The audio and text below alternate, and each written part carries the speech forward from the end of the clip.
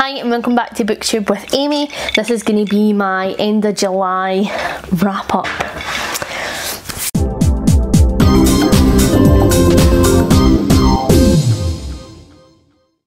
So let's start with my previews. So first up from NetGalley this month, I read Sisters of Shadow, and that's by Katherine Livesey, and this is going to be coming out on September the 30th, 2021. So I really enjoyed this book.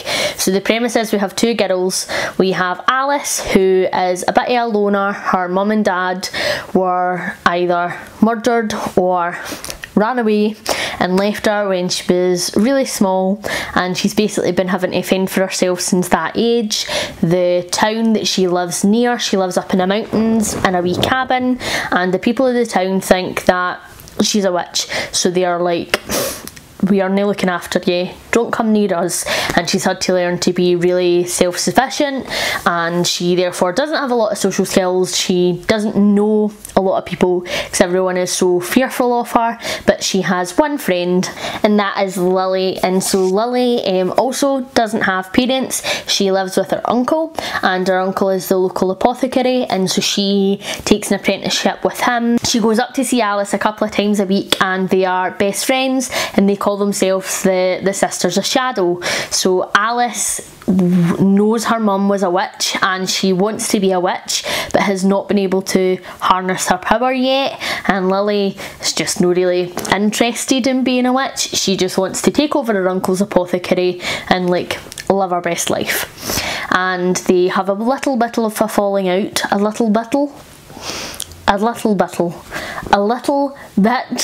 of a falling out, and then Lily goes back up to see Alice to apologise and make amends, and Alice is not there, but she finds a mysterious note from a lady called Hecate Winter, who has said that if you want to learn how to unlock your powers, you will meet me here at this time in this place, tell nobody. And Lily realises that she's going to need to go and save Alice. She thinks that Alice has been kidnapped and she has not went off her own free will. She doesn't think that it's something that Alice would do, and she decides that she needs to go and save the day. And that is the basic premise. So the two main characters, Alice and Lily, are both great. I think that Alice has this real dark quality to her with everything that she's been through. You know, her life hasn't been easy, and that really comes across in the book. And I really enjoy her relationship with Lily, because Lily is just so brightness and light and optimistic, and so I think that the two of them together, they really help each other. You know, Alice almost helps Lily stay a bit grounded and is like, look, listen, it's no all swings and roundabouts, it's no magic and rainbows, this is real life, and that really helps Lily. And then, you know, Lily really helps bring Alice out of herself a wee bit at times, and as you know, like, it's no all doom and gloom, sometimes things are good, and they just teach each other to enjoy life a wee bit better. So I really enjoy their relationship. I think that their friendship is done so brilliantly.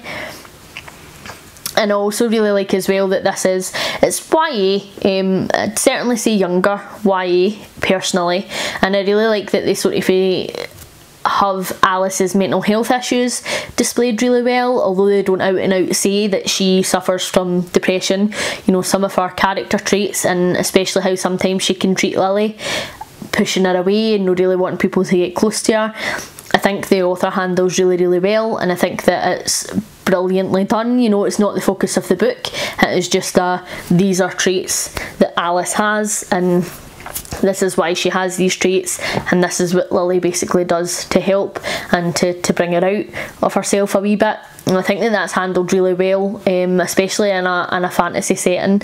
It's something that I haven't seen done a huge amount. Normally you find that in maybe YA contemporary, or, you know, just literary fiction, but I felt like it was handled really well in this book, which I enjoy. The book is definitely cottagecore vibes. There is so many descriptions of, you know, the forest setting in which Alice lives, and you also get it from Lily's perspective as well, because she really loves the forest, and so there is so much of that. So if that's something that you enjoy in a book, you'll definitely enjoy this.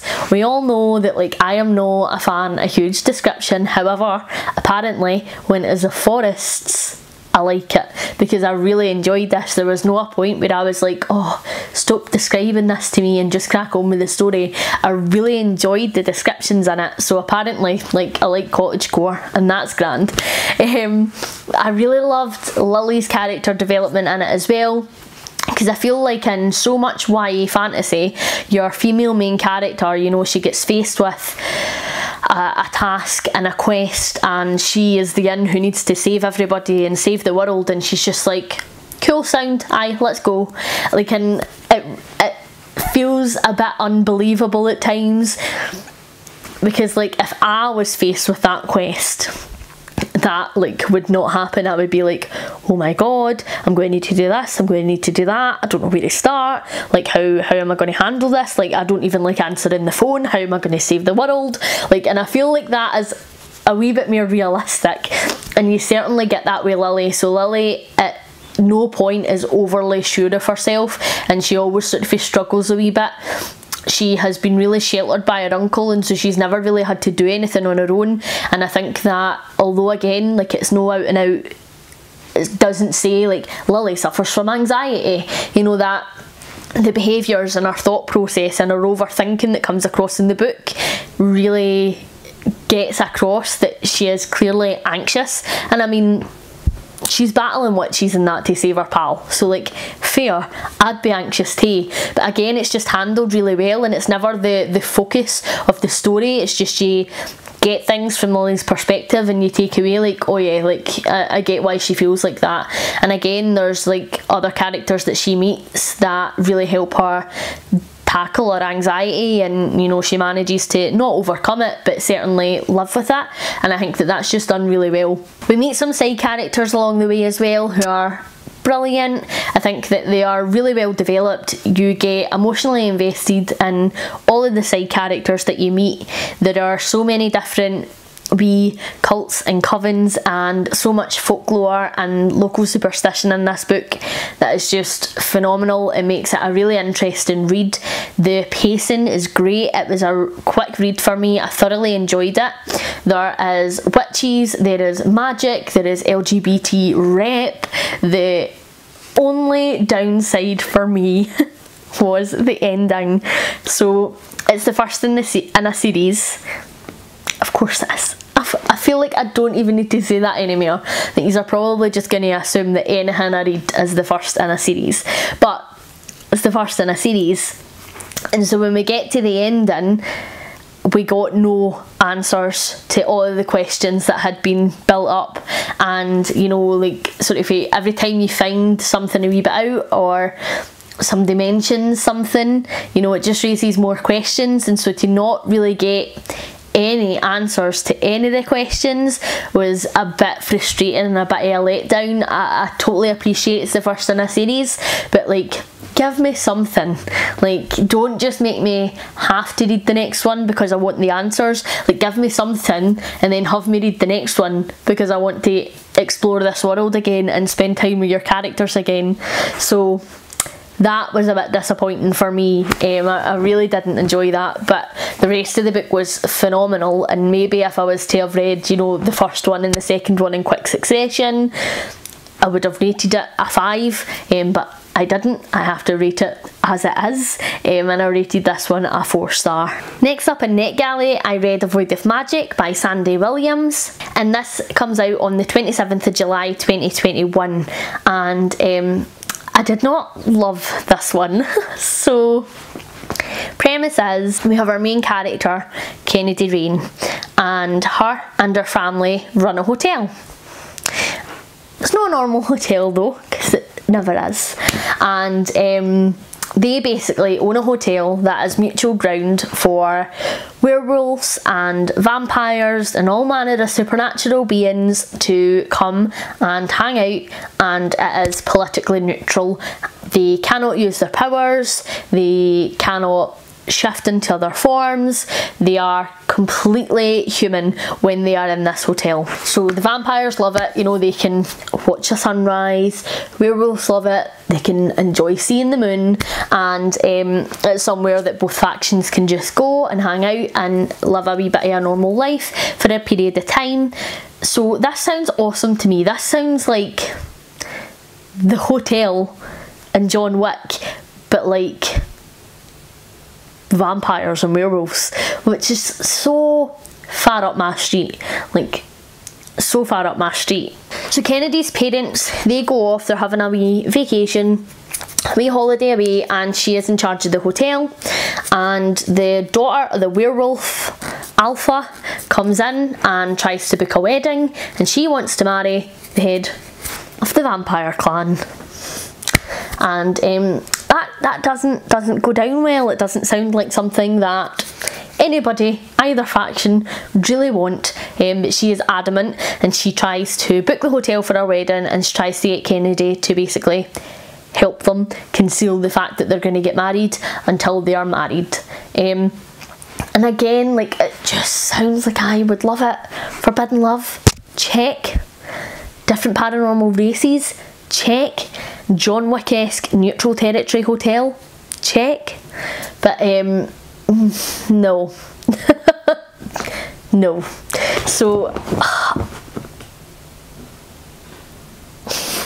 So Kennedy as a character is seriously annoying. She is annoying for the get-go. She is just so poorly written. Her internal monologue is just like uber sassy, and that just annoys me because nobody is that sassy in real life.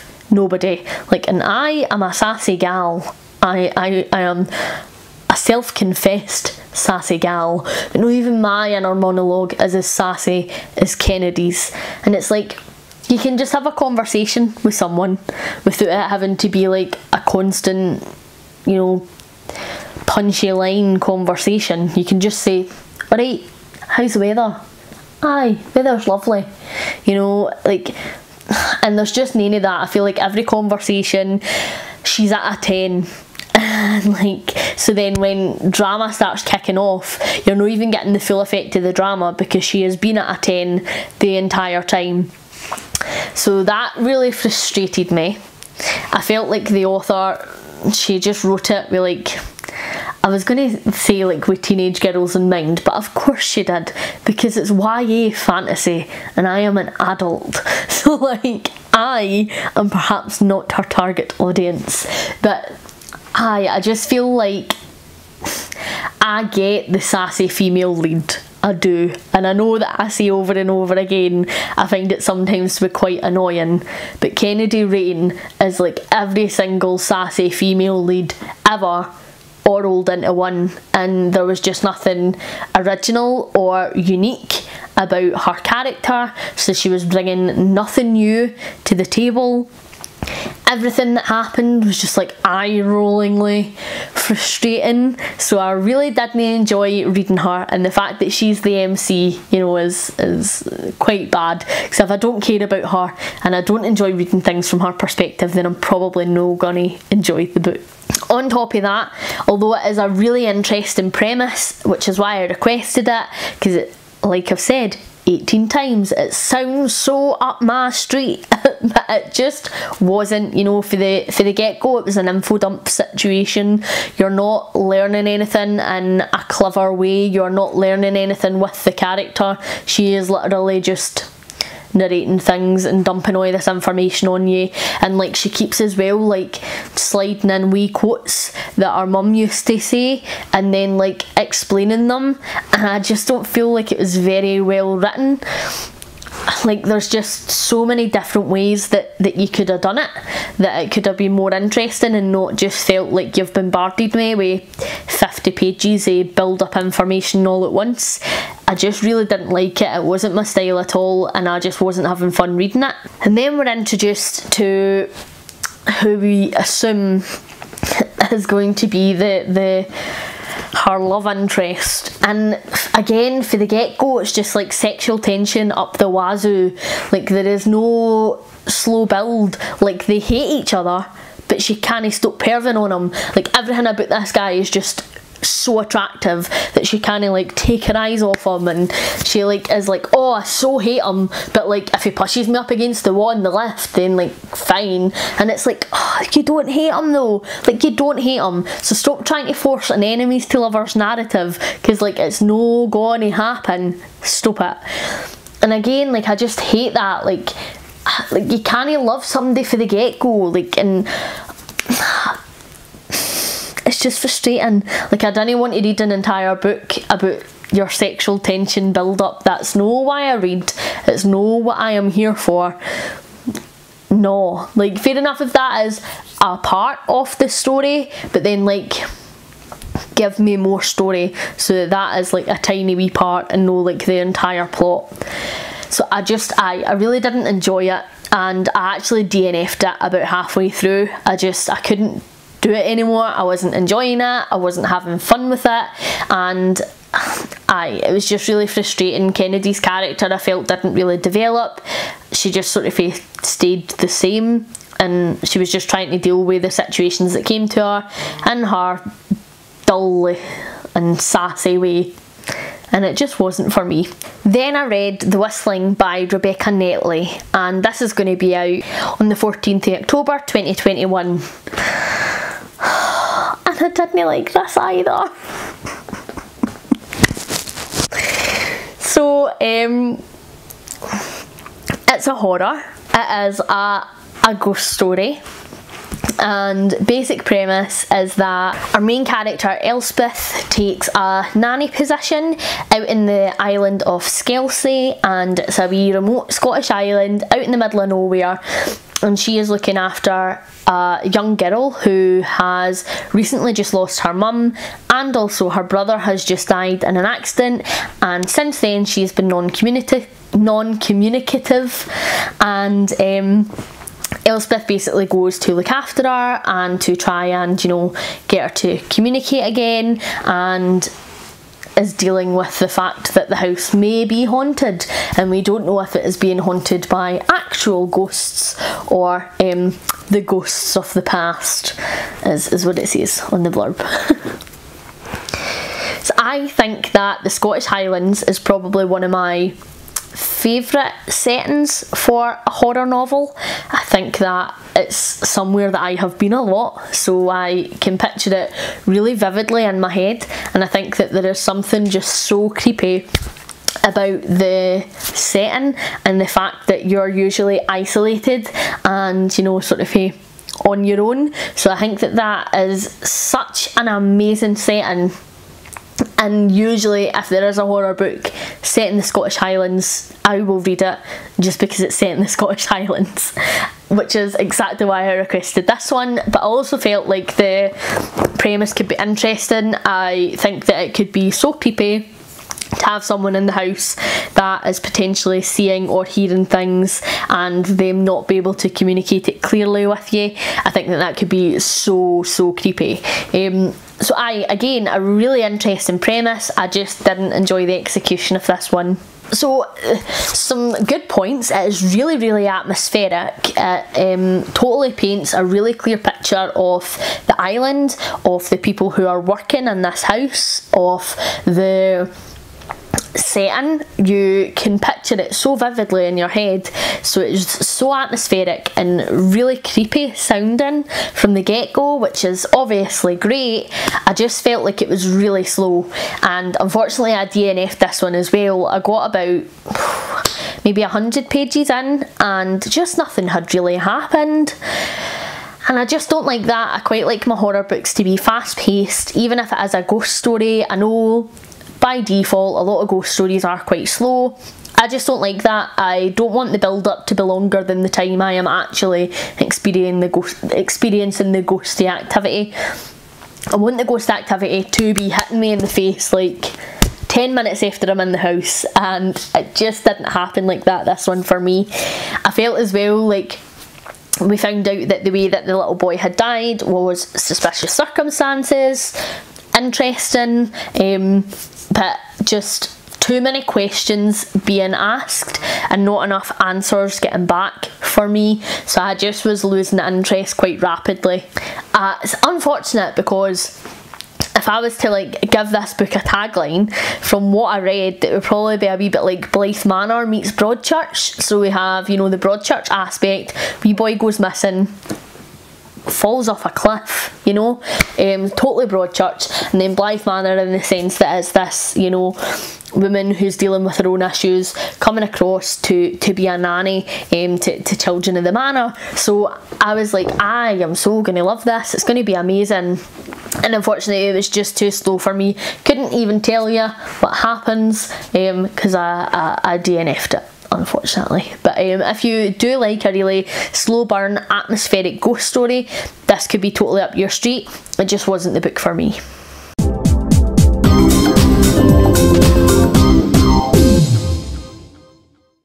So then I read Maggie's Grave, and this is by David Sondergren. So, this was an immense book.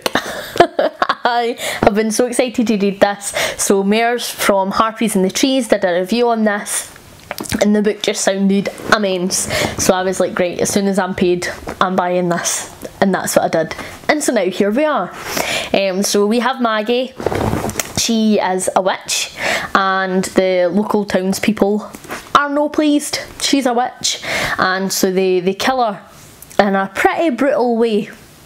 And then about 300 years later, no is all as it seems, and Maggie isn't quite as dead as was made out to be, and there's a wee bit of a killing spree that happens. So again, this book is set in the Scottish Highlands. I was really feeling that theme this month, apparently, but this was about 1,000 times better than the whistling. I so adored this book. There are going to be spoilers, so if this is a book that you plan to read, you can skip to my next timestamp when I talk about the next book. So, Maggie was just a dream, an actual dream of a horror character. You feel for her for the get-go. So she is pregnant, and basically one of the townsmen has been having a wee bit of an affair with her, but now that he's heard what his pals, doesn't want to admit he's been sleeping with the local witch, and it's his baby. And he is flat out denying it. He's like, oh hell no. And she's like, you can't kill me because I'm pregnant. And they're like, well no, we'll just take your wean for you and put the wean on trial. And so they basically cut her open and rip the bairn out of her while she's alive, which is just horrific. The poor woman. And so you just feel for her for the get-go. And so when she, you know, comes back alive as a bit of a mental witchy ghost, I have a real hard time feeling like she's doing anything wrong. Like, I am like so team Maggie, it is unreal. And we all know that I love a villain at the best of times, but Maggie is a villain that you can really get behind. But then here is the really interesting part, because obviously it's 300 years later, so the people in the town that she is killing, you know, they haven't actually done anything wrong. And we're following a wee group of friends, there's 4 of them, and the author really delves into their characters, their relationships with each other, and their relationships in the town so much that you also really care about your 4 main characters. So as much as I was rooting for Maggie and I was like, yes, you go, like, get them all killed, I also didn't want her to kill my 4 main characters because I really loved them. So it was really interesting because at points I didn't know who I was rooting for, and the character development was just brilliant, to the point where I was like, who do I want to win here? Like, I was reading it stressed because I was like, I don't know how this is going to go, I don't know who's going to win, and I don't know who I want to win. But it was a completely phenomenal read, probably one of the best horror books that I have read this year. Maggie is so vividly written, so when she comes back as her witchy self, like, I could totally imagine her in my head, and that is unusual for me. I am one of these readers that when I do read, like, I usually superimpose a actor as my main characters because I am too lazy to imagine the actual character. And usually, like, if something's happening, like, I'll just, like, I don't know, like, I just don't imagine it. Like, I will read it and I'll enjoy it, but like my brain doesn't make it into like an actual image, and I know that that happens for a lot of readers, and it takes a pretty special book to make my brain do that, and it happened with Maggie's Grave. Like I could see Maggie and I could see everything she was doing so clearly in my head that it just was amazing to me. I was so enjoying it. Every time she appeared on the page I was like, yes, here we go, Maggie's back, because I could just see her so clearly. And I binged this book over a couple of nights because I just couldn't put it down, and when I wasn't reading it I was thinking about reading it, and when I wasn't thinking about reading it I was thinking about wanting to read it. It was just so good. I thoroughly enjoyed it. I feel like this gave me like proper old school horror vibes as well, and I really enjoyed the fact that it was by a Scottish author, because I feel like sometimes, and I think I've spoke about this before in the channel, but when I read horror books, like sometimes like it's so Americanised, and you know, like seeing people's reactions to what's happening, I'm like, that's a wee bit unbelievable. Like I don't think people would react like that. So because this is a Scottish author and you're having like people's reactions, like obviously being a Scottish person, I was like totally sold on it. I was like, this is completely believable. Like, and the amount of swearing in this was brilliant because we're a sweary nation. Like, and you know, the fact that like people are calling Maggie a cunt, you know, like this big mad witch from beyond the grave is coming to kill you and you're still just calling her a cunt.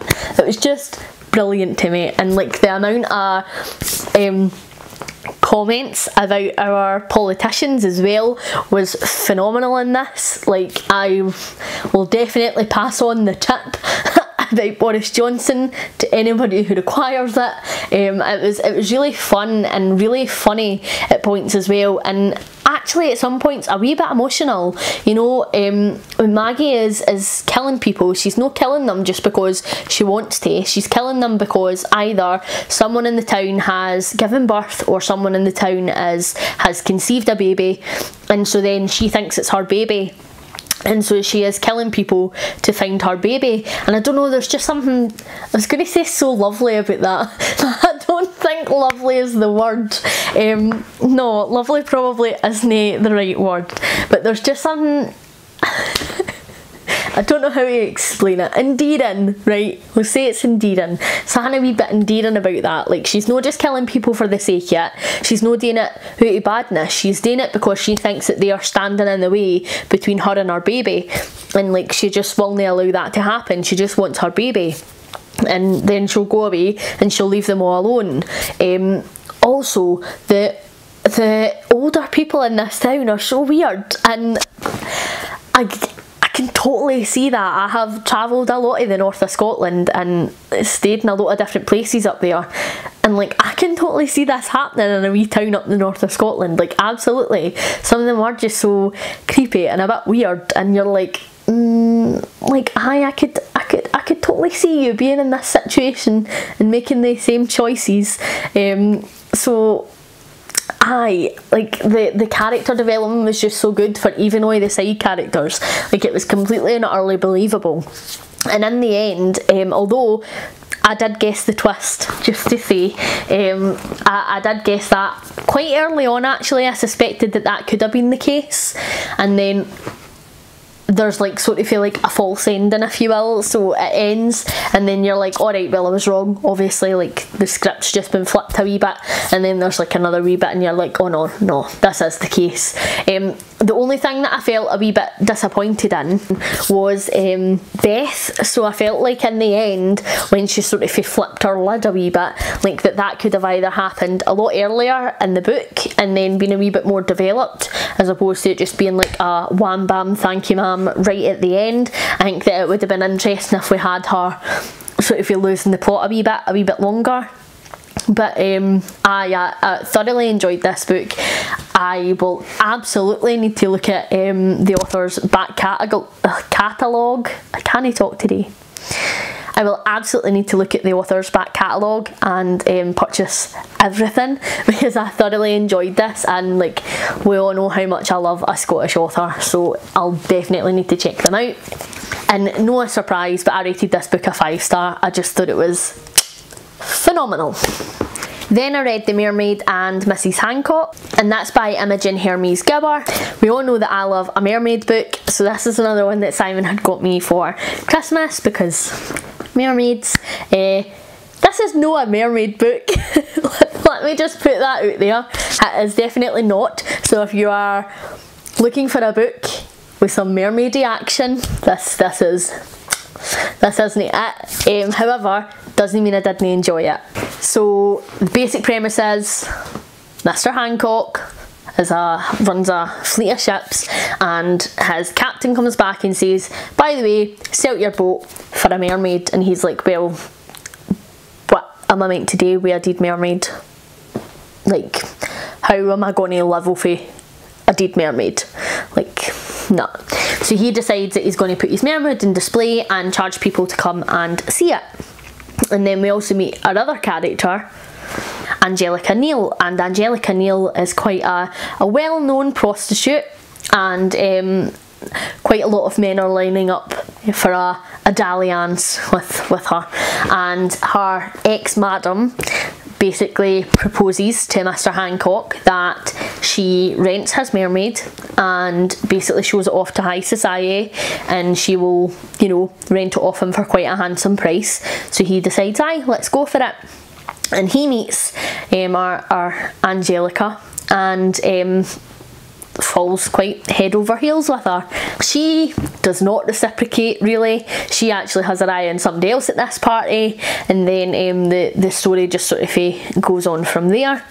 So definitely not a mermaid book. However, I did enjoy this. I felt like the book was quite chunky for what it was. I felt like it could have been a wee bit more slimlined, and I would have perhaps enjoyed it a wee bit more. However, I think that the book made some really interesting points. So Angelica basically is trying to get away from prostitution. She doesn't want to be a prostitute anymore. You know, she wants to settle down, she wants to be a wife, she wants to live in high society, and that's sort of what she is gunning towards.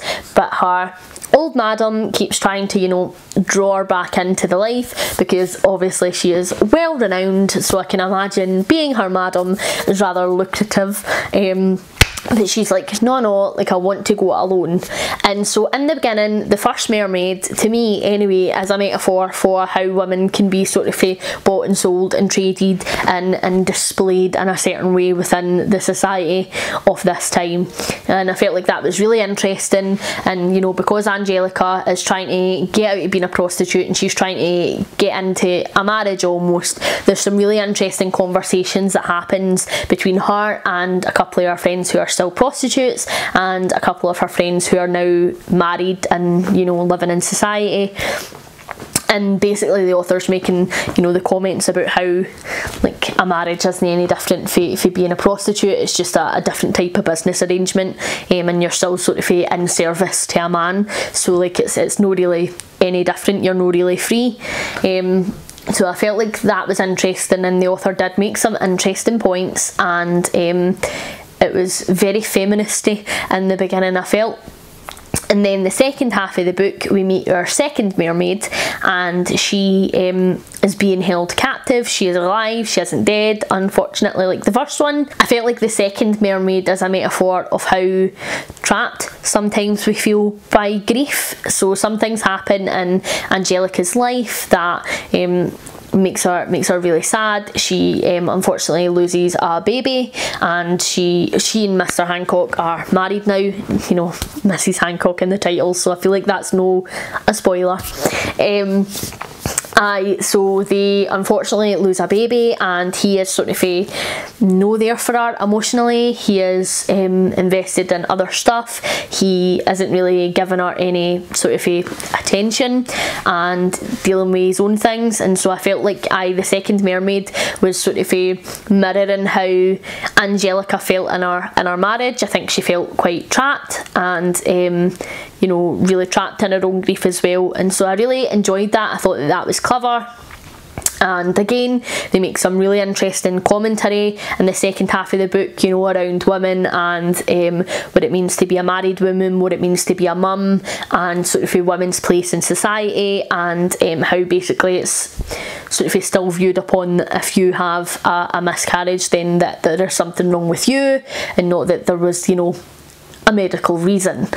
So really interesting, and I did enjoy the book. It just obviously wasn't what I was going into expecting. I felt like at times, you know, it was too descriptive. Like I said, it was quite a chunky book. I felt like it could have been slimlined. I felt like there was characters in it that didn't really need to be in it. You know, Mr. Handcock's sister probably did need to be there.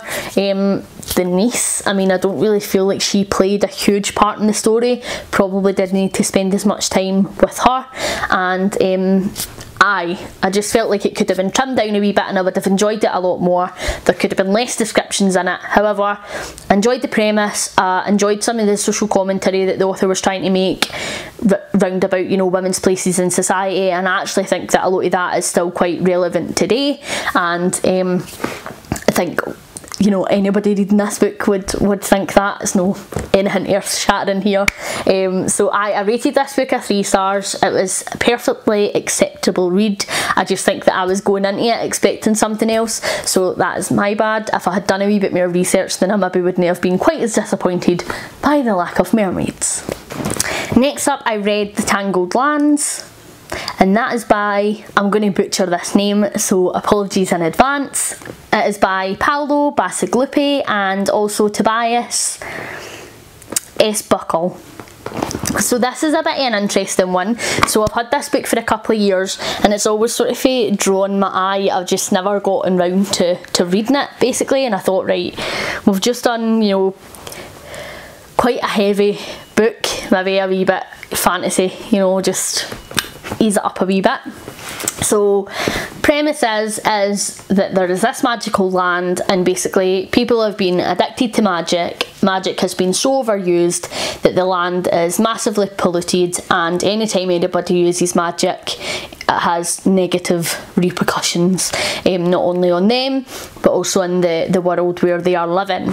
So I think that this sounds so interesting, because I've never read a fantasy novel before where magic is a bad thing. Like, it's always like a great thing and everybody can use it and it's brilliant and wonderful. So the fact that actually in this one, like, it was a bad thing, I thought was really interesting and a really different take on it. And while I was reading the book as well, like, I felt like there was so many parallels being drawn between, you know, magic use and pollution. Like, and obviously, you know, I felt like there was an environmental aspect there, because they're basically wrecking their world with magic and we're wrecking our world with, you know, plastics and air pollution and carbon footprints and all that jazz. So I felt like this could be quite an interesting read and something a wee bit different. And it certainly was. So what I didn't realise before I started reading it was actually that it's no one cohesive novel. It's almost like 4 short stories all set in this world, and so you get it for sort of 4 different perspectives and 4 different parts of this world and 4 people in different roles, which I think is a really interesting idea. I just didn't think it was the best idea for this story. I think that if maybe this was like a companion book to a fantasy series, then that could have been cool, like a wee add-on, you know, like Assassin's Blade and Throne of Glass. I think that would have been fantastic. I just felt like every time I was really getting emotionally invested in the characters and in the story, it would sort of end and then I'd be into like another characters and another part of this world story, and then obviously, like, it's not like a fantasy novel where you would go back to your first narrator. Like, it just is that is their story finished. So I didn't really enjoy that aspect of it. I just felt like I wasn't getting enough out of the characters, and I wanted to, because the characters and the world that they had written was fantastic. So the fact that I actually wanted more of the character, you know, it really goes to show that the book was written well. I was just disappointed that I didn't get as much of the characters as that I wanted. I think that it was a very unique read, and I think that if you do like short stories and you go into it knowing it's sort of almost a short story collection set in the same world, then you'll maybe enjoy it a lot more. Again, I obviously didn't look it up properly before I decided to read it. So I really enjoyed the first 2 stories in the collection. I felt like they blended really well together as well, and the second story sort of references the first, and then the third story was just a total flop for me. I just really didn't enjoy it at all. I didn't really invest in the characters in that one, and then it picked up a wee bit in the last story, but again, like, I did the audio for this, and so the last story was like an hour long, like, whereas your first couple were at least a couple of hours each. So I felt like, again, like the development wasn't as good as in the first story and the second story, even though the premise was interesting. And then again, like the last story sort of references the second story, and I just felt like the third one just didn't fit. I think I would have enjoyed it a lot better if they took away the third one and just made the fourth one a bit longer. I mean, it's an interesting take. It's something that I haven't really seen done a lot before, like I said, unless it's like a companion novel or a collection of short stories based in the same world as a fantasy series. So it was definitely unique. It wasn't my cup of tea. I just didn't enjoy it that much. I think it would have been better if they maybe made it a series and they just had like alternating POVs or something, and then like it's the same overarching story. But I didn't write the book and I wasn't consulted in the meeting, so they've no taken my opinion on board. It was an interesting dark fantasy take on it, and like I say, I did enjoy the characters, and the first 2 stories were absolutely dino. It was just the last 2 really let it down for me, and so overall I ended up rating it a 3-star, just sort of middling. Then I read Scabby Queen by Kirstin. So this was on my TBR that I set out for myself at the beginning of the year, and I've sort of been biding my time with it because I have been so excited to get to it. Simon got me at like as soon as it came out, and I was like, no, I am saving you for a rotten reading month and you will perk me up. And it did, so great.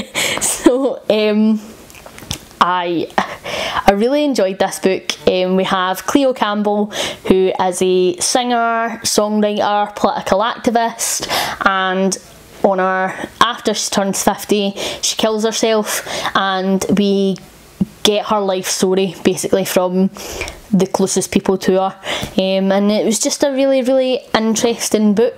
I think that, it's obviously another Scottish author, and it sets out a really interesting political landscape. Well, for me at least, being Scottish, it was really interesting to read, and there was a lot of it, that resonated with me when they're talking about Brexit and independence, and certain things that are particularly unique to Scottish politics I really enjoyed, and then it educated me on some stuff that I am a wee bit too young to remember, obviously with Cleo being 50, and so it taught me a wee bit about that, and again just sort of how our political landscape has been shaped. That was really interesting, as well as just Cleo being a really all over the place kind of character. I found just to be so cool. So in the beginning, I actually really struggled to get into the book. I felt I was a wee bit confusing as to what was happening. Like I just didn't really have a clue.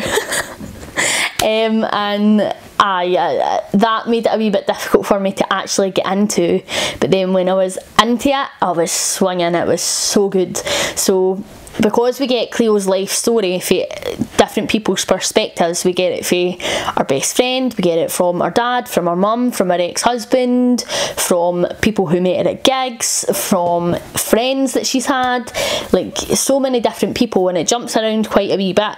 It was difficult just to keep track of who's who, because you get introduced to like a whole host of characters all at once, and it's just like, whoa, like who's talking here, what's going on, what's happening, but then when it sort of gets into a better chapter structure as the book goes on, and you sort of know who these characters are already, I feel like it's so much easier to follow, and I thoroughly enjoyed this book. I at some points felt like there was maybe some subplots that didn't really need to be there. There was definitely people's perspectives that I was much less interested in, and I was like, can we get back to this please? But yeah, it was a really great novel. I think that Cleo Campbell is such an interesting character because she is a different person to every single person's perspective that you read. She has meant so much to so many different people, and I've never read a book like this before where you're getting it for everybody else's perspective and you don't really get it for Cleo's. And I was a wee bit concerned that maybe we would get to know sort of everybody else a wee bit more than we would get to know Cleo, and she wouldn't be the star of the show, but it's definitely not like that. She certainly is, and you learn so much, and I just felt like it was really interesting to find out all her good parts from people who have loved her, all her bad parts for the people who have hated her, and just get all of their opinions and thoughts and feelings and memories on her. It's a wee bit sad, but it felt like you were sort of at Cleo's wake and you were, you know, talking to all these different people, and then we actually hear from Cleo herself and you find out why she killed herself and what happened. And I just felt like this was such a powerful book. I actually was really emotional when we found everything out and how she felt. What I loved about this book is that, you know, it is really politics heavy, and I and Simon are both politics geeks, so I really enjoyed it, and I really loved getting it for a perspective, you know, about women in politics. And I think as well, like after reading The Mermaid and Mrs. Handcock, like this just fed into it. It's quite a feminist month for me and I was loving it. You know, and it talks about the difference that women, you know, can make in politics and how they are labelled if they have really strong political opinions, and the perception of that, you know. And it was just a really interesting read, and there is definite misogyny in this book. There are, you know, trigger warnings for sexual assault and you know, obviously suicide, but it was fantastic. And at times I really loved Cleo, and at times she was so frustrating and the choices she was making was so infuriating. But I think that it's the same for everybody. Like, no person is perfect, and when we're scared and when we're backed into a corner, you know, we maybe don't make the best decisions. And I just felt like she was such a real character that I think that the character of Cleo Campbell will stay with me for quite a long time, in the same sort of way that Eleanor Oliphant is completely fine, stayed with me for quite a long time. And I really did enjoy it. I think that, like I say, the only thing that let the book down for me was I just felt like there were some people's perspectives that just didn't really need to be involved, or like if they wanted to be involved, you could have had one chapter for their perspective and then it didn't need to have went back, because I just felt like there was nothing more that person had to say, and I was far more interested in learning about the other stuff that was going on. But I really enjoyed this book. I rated it a 4-star. I think that it would have been a 5-star for me, like I said, if it was just maybe a wee bit more slimlined and some of the perspectives that didn't really need to be there weren't there, because I didn't feel like they added all that much, and it just sort of detracted to some of the bigger issues that you know, we were discussing.